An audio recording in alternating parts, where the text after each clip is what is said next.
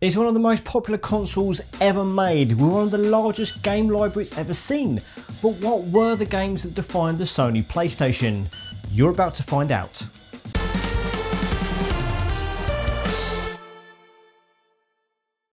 Debuting in Japan on December 3rd, 1993 and hitting Western territories almost a year later in 1994, the Sony PlayStation was an incredible demonstration of technical prowess, superb games and of course successful marketing. Not bad for a system from a manufacturer of consumer electronics whose only other significant contribution to the gaming industry was the Super Nintendo sound chip and its brief time as Sony ImageSoft, a publisher of games for other consoles. It is the fourth best-selling gaming system of all time, behind its successor, the PlayStation 2, and Nintendo's DS and Game Boy systems, with over 100 million units sold. Being its nearest rivals, the Nintendo 64 and Sega Saturn, could only muster just under 33 million units and just over 9 million units respectively, it was undoubtedly a beloved console for many. The PlayStation brand quickly replaced Nintendo's as the name synonymous with games consoles. And it was the games that made it all happen. Sure, the PlayStation was a powerful system that truly brought 3D gaming to the masses, but it had a huge load of games of all genres that played as good as they looked, bringing back old favourites and introducing the world to all new ones. But which of these games helped define the PlayStation and make it the massive mainstream success and cultural icon that it was? These are my picks, but why not tell me yours in the comments section down below.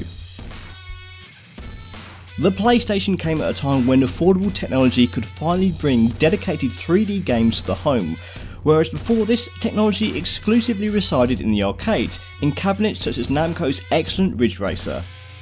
In this arcade driving game, players could feel the sense of speed through drift-focused mechanics in exciting mountain roads, as its success made it a perfect candidate to be ported to Sony's debut system. A launch game in all regions, Ridge Racer was every bit as impressive as the arcade original, and its beautiful polygonal vehicles and amazing CD soundtrack made it one of the most impressive games at launch. It was notable for having relatively few loading times for a CD-ROM game, with Namco loading the entire game in memory and giving players a port of their arcade hit Galaxian to play while this admittedly long loading time takes place. Knowing they were onto a good idea, Namco patented this feature in 1995, which stopped others from doing the same user-friendly thing until the patent expired in 2015. It's exactly the sort of game that you would want to launch a system with, the perfect demonstration of the experience you'd expect from the PlayStation, and launched a series that outlasted its arcade roots and spawned many sequels and spin-offs for future game systems. Namco followed Ridge Racer by porting all of its best arcade titles almost exclusively on PlayStation, such as Tekken, Point Blank and Time Crisis. Now, it may not look like much now, but Final Fantasy VII is one of the most important games ever made, and I sincerely mean that. For years, Square had been pushing the boundaries of storytelling in video games, despite being limited technically by the visuals possible on the NES and SNES systems.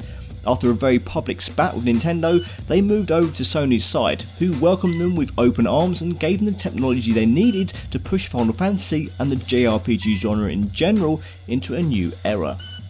Final Fantasy VII was given a big marketing push by Sony, and as a result helped make JRPGs popular in the Western world, and opened the floodgates for many more adventures to be released on the system, at a time when many would barely make it out of Japan. Weaving themes of identity, love, loss and saving the planet, it ensnared players with its fully rendered FMV cutscenes and memorable characters. Players had a beautifully realised world to explore, filled with exciting locales and situations, while the fully polygonal battles were the most exciting things ever seen on the PlayStation, especially the insanely over-the-top summons. All this while having one of the most memorable video game soundtracks over the last few decades. Final Fantasy VII was an instance of Square capturing lightning in a bottle in a way they probably tried and failed to do with several spin-offs for this game. And there's a reason why fans have wanted some sort of remake for over a decade now. It made Sony systems into the consoles to get if you like RPGs, and that reputation still remains after 2 decades of the PlayStation brand.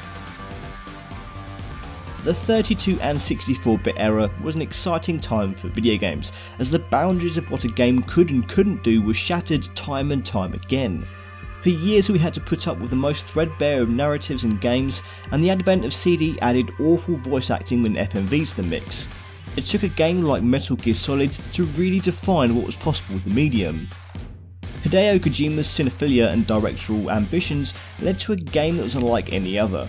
The basic mechanics were mostly taken from the original MSX and NES version of Metal Gear, but updated for a new age, defining the stealth genre as we know it. Yet it was Metal Gear Solid's overall presentation that made it such a compelling and important release. It featured voice acting that was a vast improvement to what we'd seen in other games, while the in-game cutscenes had a cinematic flair to them that no one had ever attempted before. The narrative was far-fetched, but so full of twists and turns that you couldn't help but give it your full attention. The sum of all of these aspects was an incredible release that was the absolute essential for anyone who ever wanted to see what games could one day become. Solid Snake's PlayStation debut had an incredible impact on both the console and the medium and the whole entire industry as a whole, and held the revival of a series that could have easily fallen into obscurity.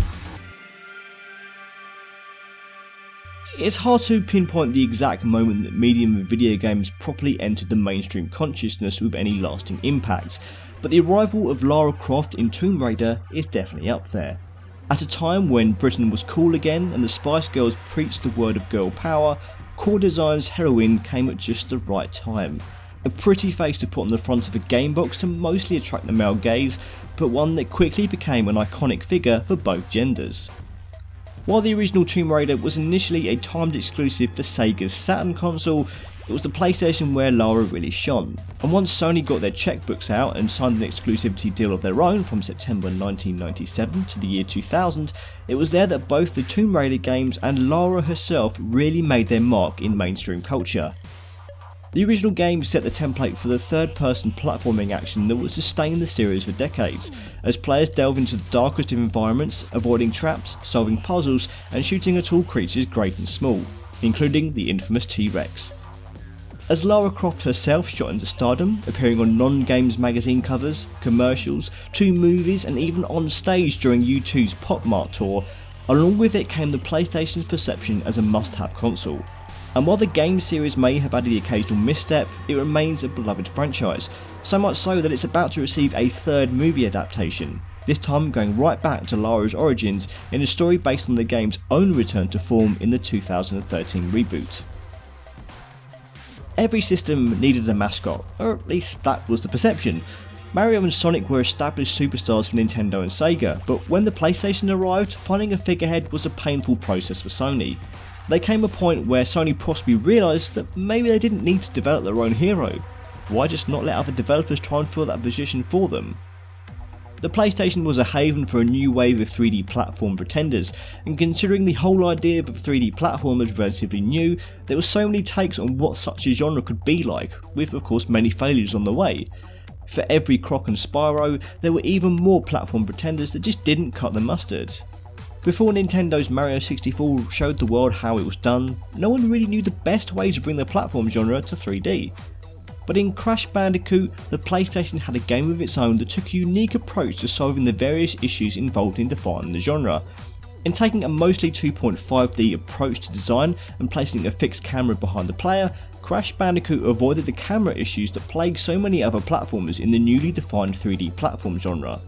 This view is arguably far from perfect, as it did make judging jump distance difficult, but it was playable enough and, more importantly, intuitive enough for players of all abilities to pick up and play. Crash himself was certainly a mascot born from the Sonic mould. After all, the game's original pitch was jokingly named Sonic's Ass Game due to the over-the-shoulder camera view, and his quirky look and 90s cartoon attitude was enough to make for some entertaining commercials as the character invaded Nintendo's Seattle offices, calling Mario out in a style that only Sega would have once dared. His stock may have fallen once the PlayStation 1 era ended, but those who grew up with those original 3 Naughty Dog developed games, this game is tied into those fond memories of the system. Look at the massive popularity of the remastered Crash Insane trilogy for proof of the game's synonymous link to the PlayStation brand.